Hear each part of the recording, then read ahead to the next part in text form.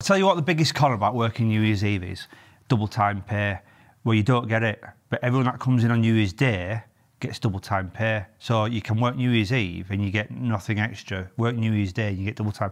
That's the biggest con. I think if they change that, people like it. But yeah, so you come in on a night shift and it's a tangible feeling. It's in air. It's like you can smell the kickoff that's about to happen. There's nothing going on at night and it's really, really quiet. There's hardly anything on the radio. There's no beeping. There's hardly any jobs on the box. It's just absolutely like, how can I put it, like a ghost town. And we know that as soon as it gets to 5 to midnight, wherever you go, you can go and sit anywhere in your car and you know you're going to come across trouble. You can go sit on moors in the middle of nowhere. And then literally as soon as it goes midnight, ACR will say, Happy New Year, everyone. Welcome to 2021 or whatever it is. And then instantly, all jobs come out. We've got a car on its roof. We've got a drunk driver. We've got a stabbing. We've got a fight. And it'll just say anyone for this, anyone for that, anyone for a domestic. And it's just job after job after job coming out. Wherever you park, like I said, you could park it in the middle of moors, and then all of a sudden you'll have a dickhead come right in front of you, start giving you a finger and wanting to fight you. Wherever you are, you'll drop on that one idiot that can't handle his beer. And I don't know what it is. It's like when there's a full moon out. These people that go out...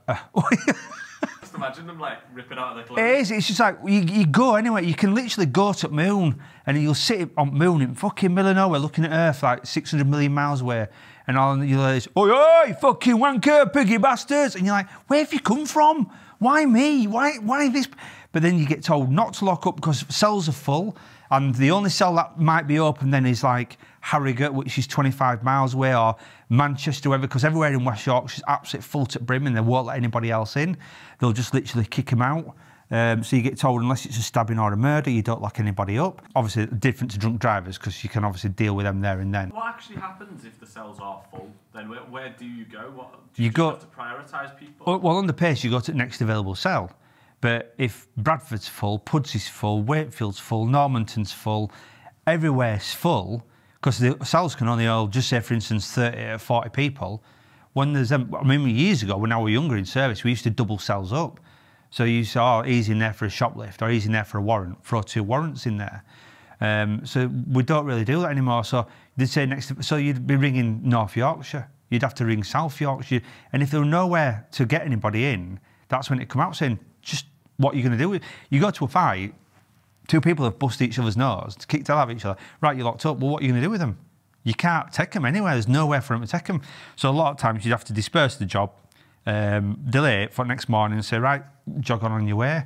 It were only unless it was something so violent that you'd have to deal with it there and then. And obviously they'd try and make room in cell, either kick someone out or alternate the people that are in and that sort of thing. If you were locked up for something really petty, like a petty theft or something, right? And then the cells fill up, could you get lucky and end up getting released? You probably could do, yeah, but the idea being is they'd probably just report you for the offence. They'd probably just turn around and say, rather than interview you or whatever, or you bailed to come back on this day, you bailed to come back 2 days later, or you reported for the offence. We're not going to interview you now because we interview for best evidence. But if you've got someone there for a murder and he's got a knife and he's covered in blood, and you've got someone for a 2-piece shoplift at Morrison's, obviously this person under pace is going to take priority. But there's only so many cells, and this is why I think things need to be changed as well, because it needs to be an infrastructure it's there for New Year's Eve. The party and the fights, the injuries, and the bobbies are going out and getting their heads kicked in, all because people can't drink. New Year's Eve in middle of Keighley, I've locked a man up, 6-foot banana. He was jumping on my car bonnet, so I locked him up. Again, just too much beer. I've dealt with 2 people fighting outside living rooms in Keighley, and chased a Skeletor, He-Man and a Power Ranger down the road. That was bizarre, is that because I couldn't decide if He-Man's hair were real or it were a proper wig. And I've had a fight with SpongeBob SquarePants outside the Park pub on Manningham Lane about 7 or 8 years ago. And again, just alcohol fueled. It's a thing where I think last time I'm 45 year old, and I think the last time I went out on a New Year's Eve, I was 24 or 25, and I just couldn't do with the arse of going into a bar, being 4 deep, getting a pint, and literally it taking 2 hours to get a pint. There's nowhere to sit. Everyone's banging into you. Someone's going to start a fight. Taxis are 25 quid extra.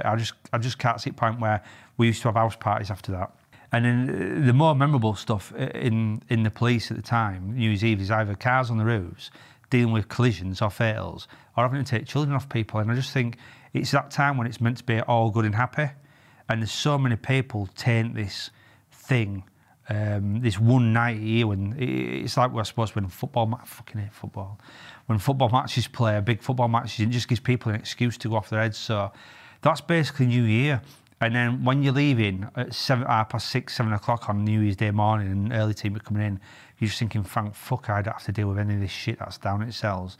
Because like you said, you've still got all the, oh, we've come across a car with no one in it because they've been drunk the night before and landed on this roof on Baildon Golf Course or whatever, and they've run off, so you've got to do all these investigations, plus you might have 4 people in cells for drunk driving, 1 for a robbery.